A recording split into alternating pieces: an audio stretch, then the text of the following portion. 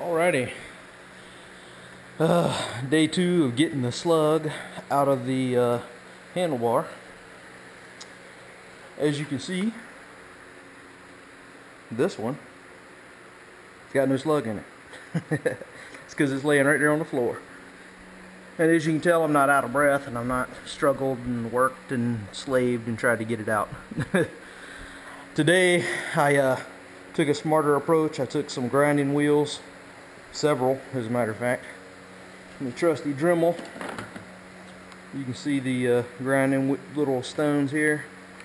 I took a cutoff wheel, like one of these guys right here. So what I did was I took the grinding stones and I ground out as much of the weld as I could get at. And then I took one of these, which you can see, hopefully I got the same right. You can see this is too big to get in. I'd have been gnawing at the bar end if I'd used that. What I did was I took an old blade and cut some holes in it, as you can see there.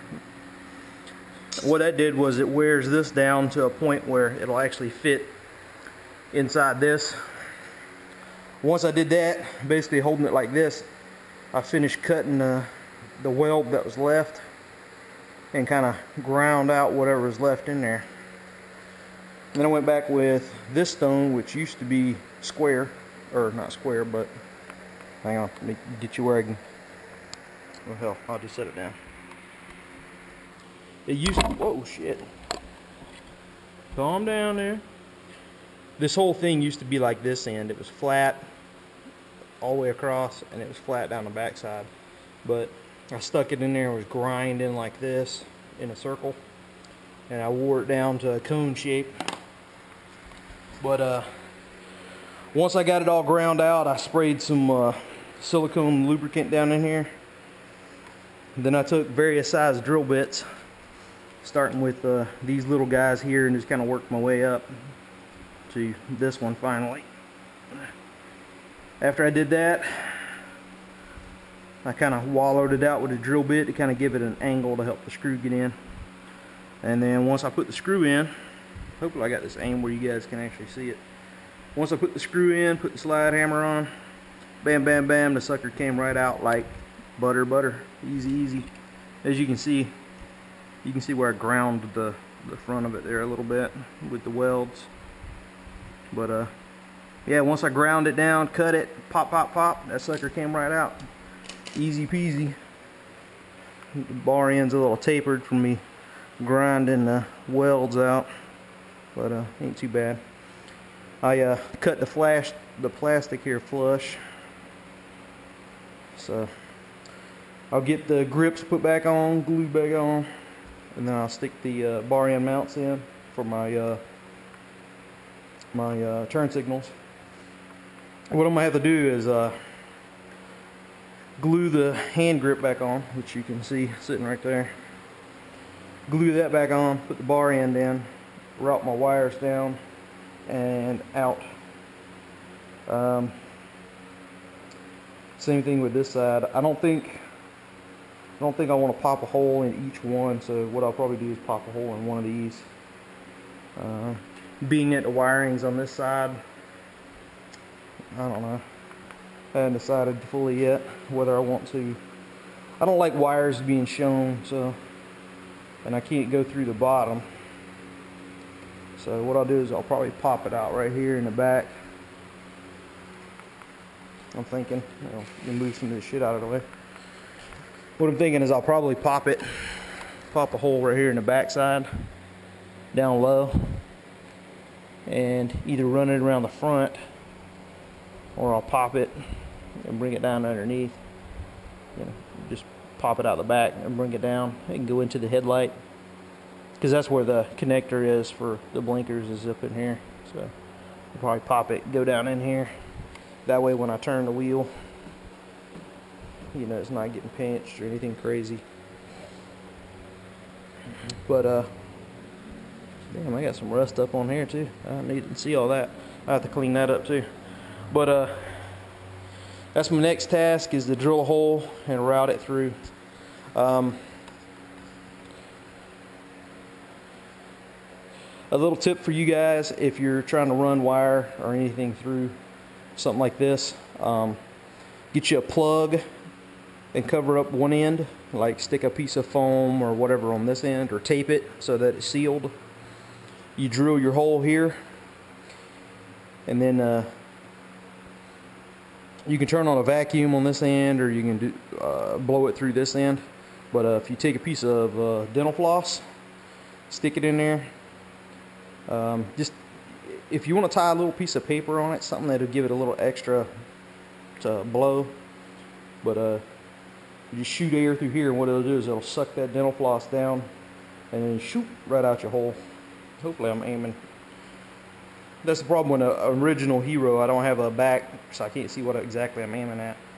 Which I got a little off in my last video on some of the stuff I was showing you guys, but like I said, you throw your dental floss in there, shoot some air through it, it'll pop it out of the hole where you want it, and then you just drag it through with wire or whatever.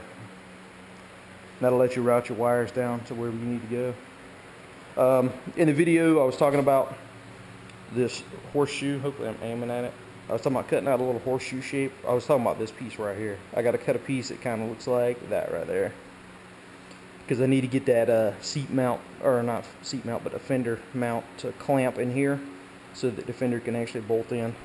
The fender also has struts that come down also, so it's not just supported by this only. Although it is a single fender, single rider setup, you can't throw a passenger on there.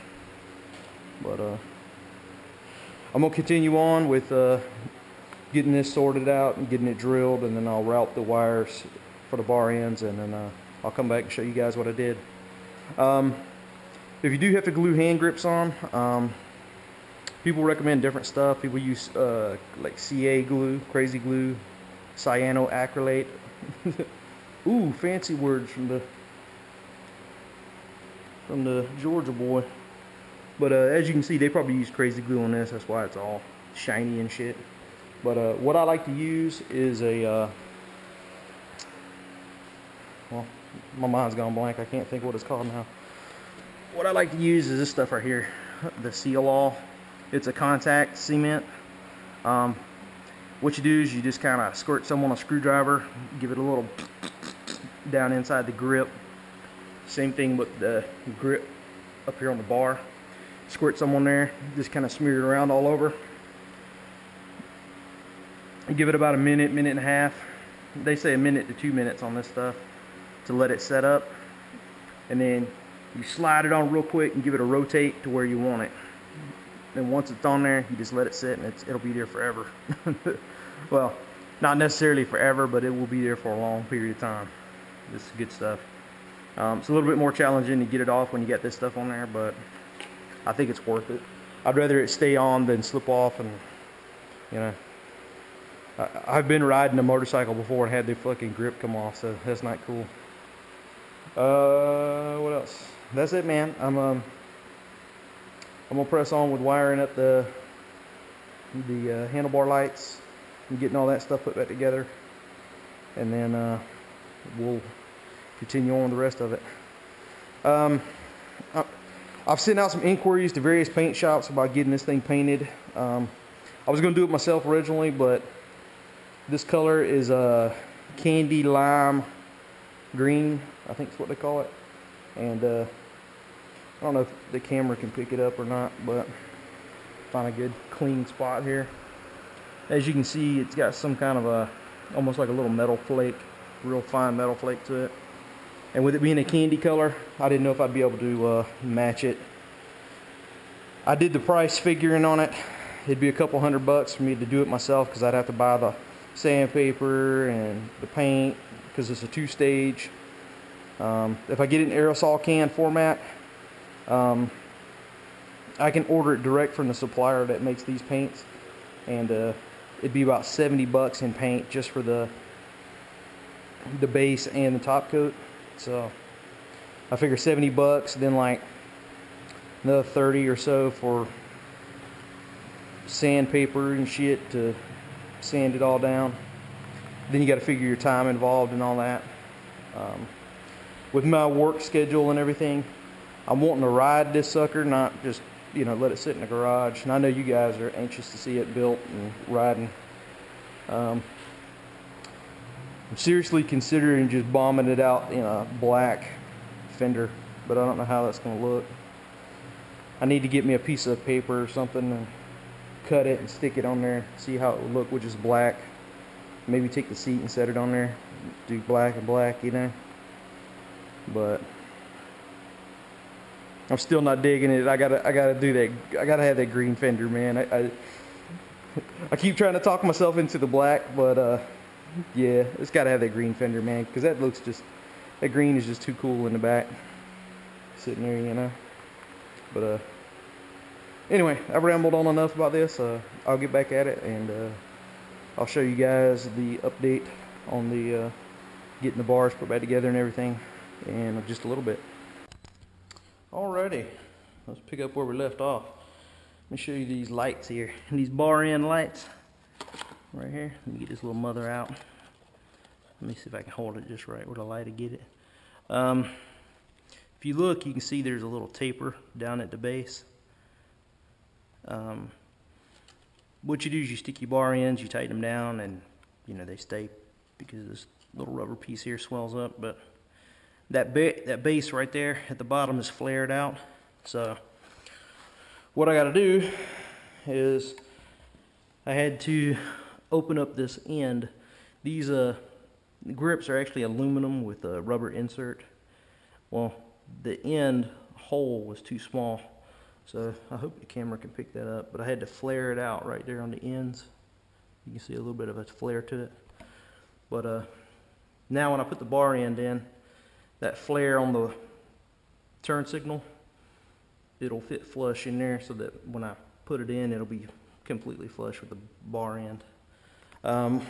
What I just did was I put my little contact cement on the bar and inside the grip, slid that sucker on, and it's already set up.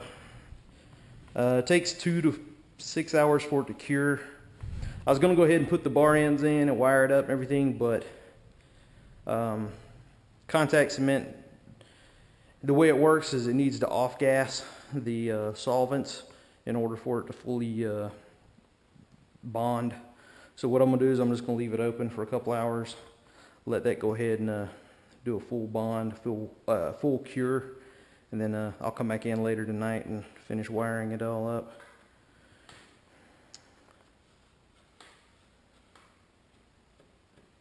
You know, it's weird. I took these bar ends off, and this end here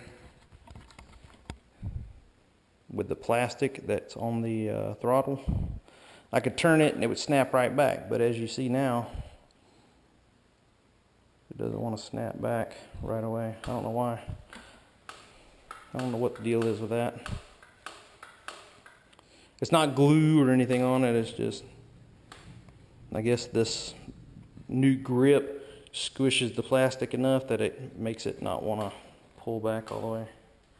You may have to look at getting a stronger throttle return spring, and it may need some lube down in these mothers to help also, because you can see it's not wanting to return by itself at all. So we'll get that taken care of, but like I said, I'm gonna let this cure up, leave these ends off so it can off gas and all that, and then I'll proceed with the wiring. Stay tuned.